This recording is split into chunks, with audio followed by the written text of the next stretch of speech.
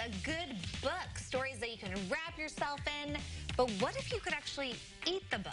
In today's Page Turners is the 14th annual Edible Book Festival. And Hannah Dole with the University of Illinois is here with a little more information. So 14 years of this Edible Book Festival. What is it all about?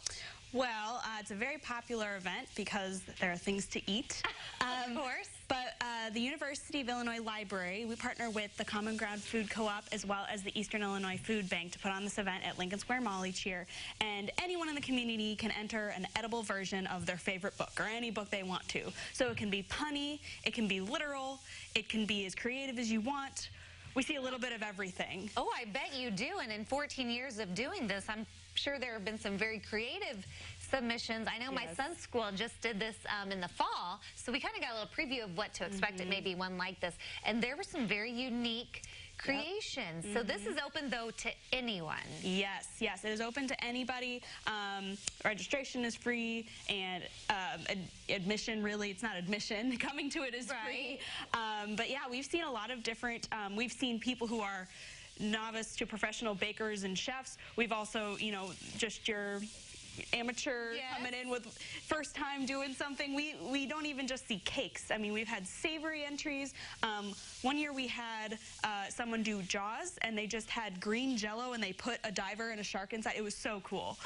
So we've seen a little bit of everything. And, you know, sky's the limit. As long as you can eat it, there you it's eligible. So that's one of the rules. It has to be edible. Yes. Okay, so there is going to be some judging. Because this is a contest. Yes, it is. So what are some of the categories, or what are they looking for? They're looking for a number of different things. We have most punny, best depiction of a classic. I think there's one for best children's book, and then there's the People's Choice. So the people who attend can kind of vote for the one that they think is best. So there's so many different prizes. You got a really good chance of winning something. Yeah, and you can register the day of, or do we need to sign up in advance that we're coming, or how does that work?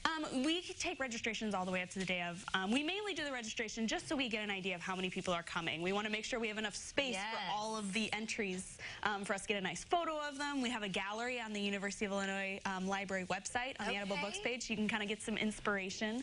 We take nice photos of all of the entries. And this year, brand new, we're going to be having a 50-50 cash raffle, which will benefit the Eastern Illinois Food Bank. So all of the proceeds from this will be supporting the Eastern Illinois Food Bank. Well, that's wonderful. Okay, you're going to have kids activities as well, I see, to participate in. But when do you eat them? After the judging. So the viewing for the public starts at 11:30, and then somewhere, depending when judging is over, between 12:30 and 1 o'clock is when everyone gets to dig in, because there's going to be so much cake and other edible books we got to share. That's right. Well, it's going to be a great event, and this is a great family-friendly event, too.